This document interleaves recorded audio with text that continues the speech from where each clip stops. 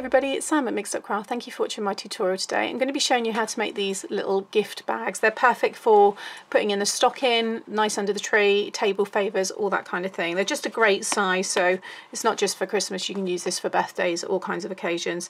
But I've used these sweet little images which I got from the, let me bring it in here. I've already got that ready to go. So this is from issue 196 of Papercraft Inspirations.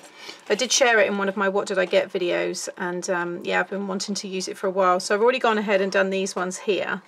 Now you can make these, you don't have to draw onto or colour onto the cardstock. You can decorate these however you want. That's how it would look. Okay, so it's just blank, unless you're going to use pattern paper, then I know many of you will do it very differently, but I just wanted to show you two ways of fastening it as well. So one I've got here is just a couple of hole punches, hole punched holes, and then just closed with a ribbon there. And then this one here, I've just used one of these nice kind of bulldog clips. It does leave an impression on there, but again, I'm not too worried about that. I always say with these things, eventually they just go in the bin anyway. So yeah, it's just really sweet. So it's just a really nice way to fasten it, and just to give you some more ideas. I've got everything I need here, very, very few supplies. So it's just a piece of cardstock. Let me grab my scoreboard. So this card here is a piece of 10 1/4 by 8 1/4.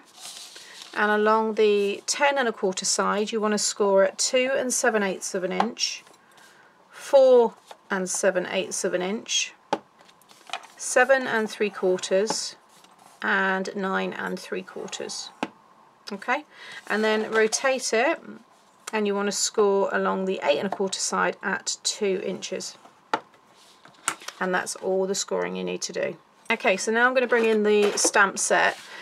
If you aren't going to do any colouring or stamping on your cardstock, and yours is maybe using pattern paper, then just fast forward now to the construction part. Okay, so it's entirely up to you what panel you want to colour in. So you've got this main panel here, or you've got this main panel here. This one and this one are the sides. You can do this one if you would like to have stuff kind of overhanging onto the side, so you can stamp over. You'll see mine here, I don't. I've got, well, a tiny bit there, but generally it's all within that panel. So I'm sticking with this one here, so I'm not going to do anything in them. Now if you're worried that you may stamp or you might get ink onto anything like this, then just cover up that section. Okay, so you're just working on that panel, but I haven't done so. I found it okay to do it like this.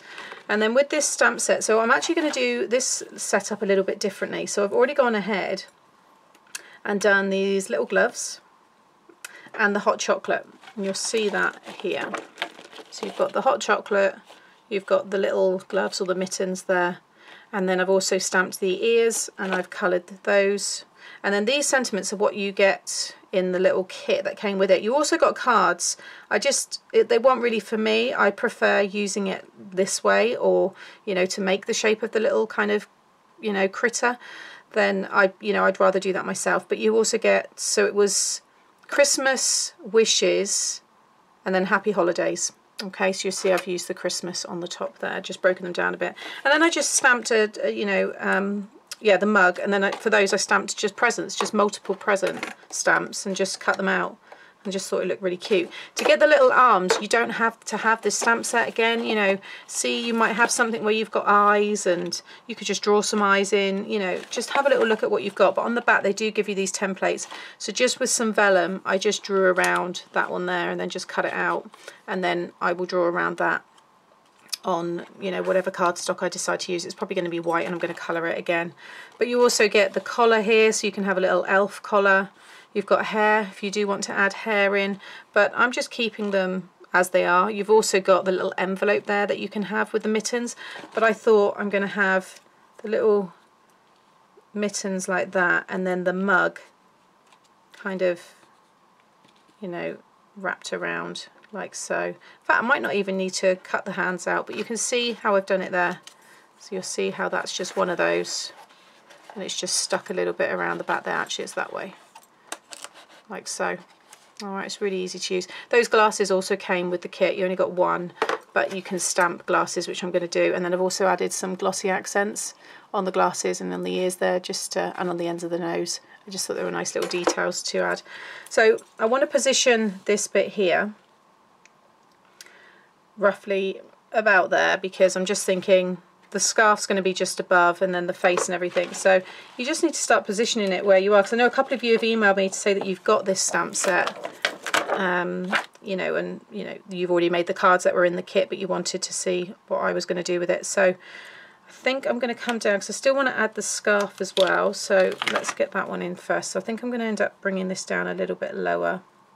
The scarf will sit, yeah, so if I just lay the scarf down there, take that away. So I quite like where that's positioned. So the scarf's going to go there, and then the face will be there. Maybe a little bit further again. About there. And the reason I've done this size gift box is because I worked around this stamp set, so you'll see the width of this fits perfectly within that panel. But now that will go over the scarf. I'll do the scarf the same colours, and that should all work quite nicely. So if you'd rather use a stamping platform for this, then obviously do so. I'm just going to do it freehand, but I'm also going to use the little pom-pom to go on the top of the hat. The ears I've already done separately. The mug I've done. You've also got the drinks, like little thing there. What's that called? Why is it gone from my head? Cup. And you've got a little bell that you could pop on the edge. Oh, I want to do the glasses as well. Okay, so let's pop all that to one side. I'm just going to grab my ink. Okay, so because I'm going to colour in colour pencil, I'm just using my VersaFine. I'm not too worried. If you're going to use alcohol markers, just make sure you select the right ink. So I'm going to first of all do the face. So I'll just get that one inked up. There we go, I'm happy with that. Remove that one, and then I'll do the scarf. There we go. Like I said, I don't mind if that goes off just a little bit, that's okay. And then I'm going to do the glasses and then finish with the pom-pom. In fact, I'll use the smaller. Okay, so now it doesn't really look much at the minute, but once we start to shape it and bring in the colour, it should all start to come together nicely. Okay, so I've just got a selection of my coloured pencils, so I'm going to start playing around and seeing what kind of colour I want to do my bear. I think I might go more of a grey. I'm saying bear, that's kind of what it reminds me of, but I think I'm going to do a grey one this time. So I'm going to pop the video on high speed, just relax, sit back, watch my quick colouring, and then I'll be back to show you how to construct it all.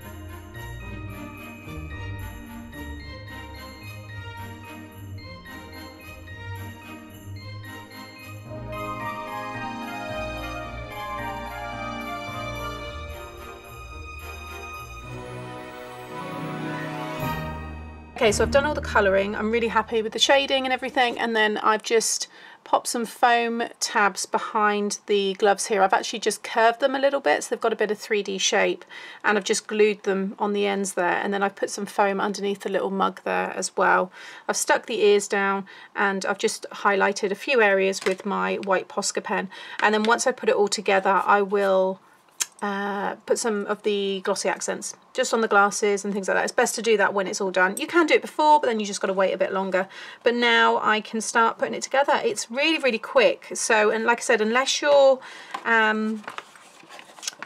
you know, doing the colouring, then obviously that takes some time, but otherwise it's really, really fast. So just fold and burnish those score lines. And then we're just going to do a little bit of cutting. So I've coloured a bit there, but you're not going to see that. But you just want to cut up along the bottom here to that first score line. So you've got that little tab on the right hand side, and I'm just going to cut up this one and then rotate and just snip that off on a little angle there, and I'm just going to snip off a little wedge at the top of that one.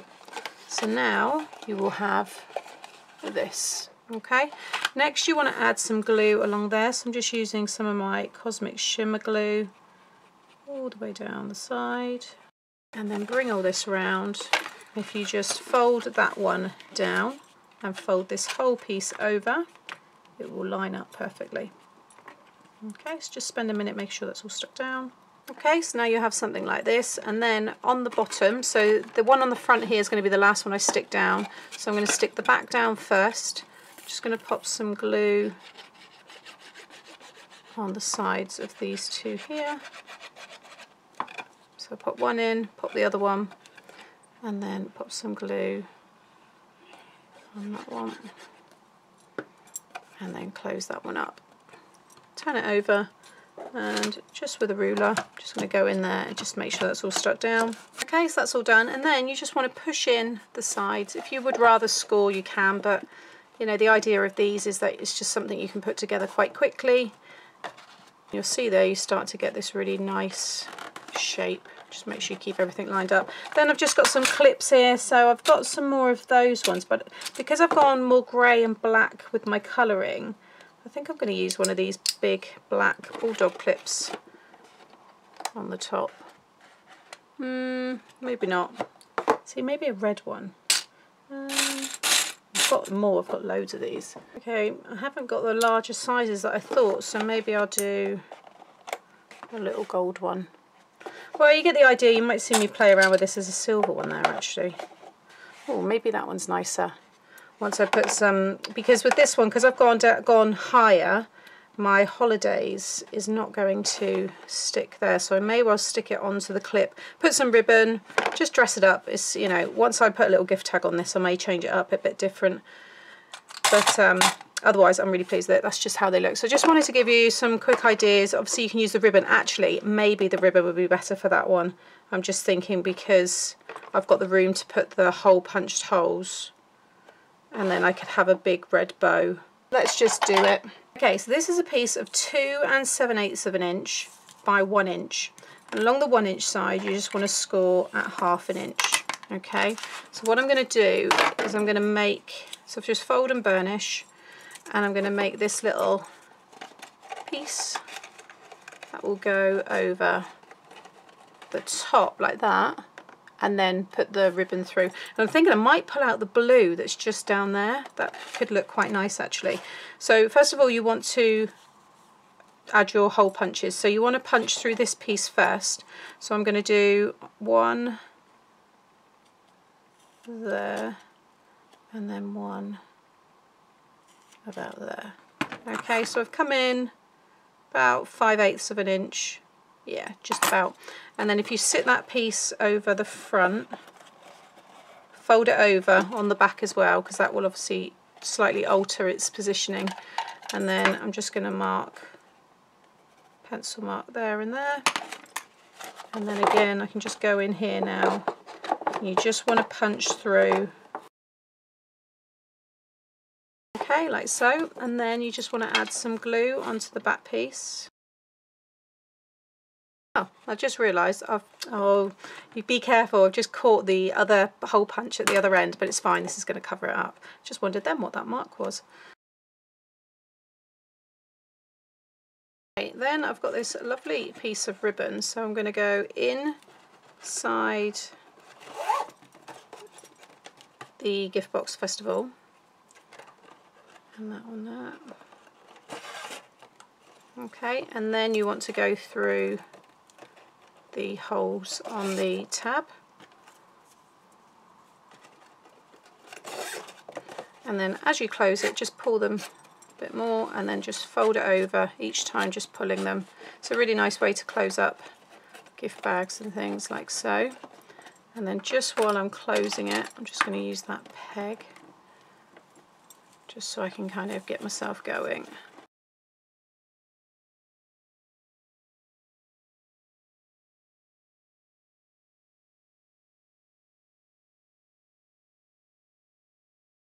Okay, so there you go, I've popped a little blue bow at the top which matches the blue in the strip there on the teacup, so I think that looks really, yeah, I like that now. Okay, so there they all are. I think they look great. I really do love these. I'm so pleased with how they've come together. So they're just a very straightforward, you know, bag. There's nothing, you know, too difficult at all about these. It's a real common style to make, but by adding your stamps and colouring directly onto them, I think completely transforms them and gives them a really, really lovely look. So very pleased with these. I already have the bits and pieces that I need to put inside these, and then they will be on their way. Some will be given by hand as well, but to some friends. So I'm really, yeah, really pleased with these. Also, just with the Glossy Accents, for anybody that's thinking she's not added it, because I haven't yet, but all you do is you want to make sure, just test it on, you know, make sure that it's coming out and there's no like air bubbles or anything, because there we go, so it's starting to come out. And it will come out very cloudy. So, but once you've popped it onto the surface, don't lift it, because then you're going to get air bubbles. So you'll notice I'm not lifting it off at all. And I'm not really squeezing it anymore. I'm just moving around what's already on there to create, and it's very, you know, easy to kind of move, but it just creates a really nice effect, and it gives it a slight raised area. So can you see that one there? So again, with this one, once you lay it down, keep it down to avoid any air bubbles. Just follow that all the way around. Like I said, you can just move it to fill in all the gaps, and you'll know when you filled it all. And I'm going to pop a little dot just on the nose, and then I'm going to fill the ears. I don't know why, but I just quite liked filling in the ears. And then leave it flat. It doesn't take long to dry, as long as you've not gone too heavy with it. But can you see now? So we've got that lovely texture in the glasses. I've used some of the Nouveau White Blizzard on the top there to look like some glittery kind of cream on the top of the hot chocolate, and you've got that shine there as well in the ears and on the nose. So once it's clear, it will look like that. So you can just see. Really nice. Love that effect. I use it loads, especially when I'm doing any kind of underwater things. You would have seen it used a lot. So I will link it below. You can buy a smaller one as well. That I think this is the medium. I'm sure there's a larger size again, but yeah, anyway, I'll try and find those links. I'll try and find the magazine as well. It's about, I'd say maybe, I think there's only one more issue that's come out since, but then since this going out there may well be two, but I'll have a look anyway. As always, I will try and link as much below, but I'm just trying to keep this one straight because I don't want to lay it down. But thank you for watching. I hope you've enjoyed today's tutorial. If you have, please consider subscribing so you get to see more, and hit that like button, as it's very much appreciated. Thanks for watching. Bye.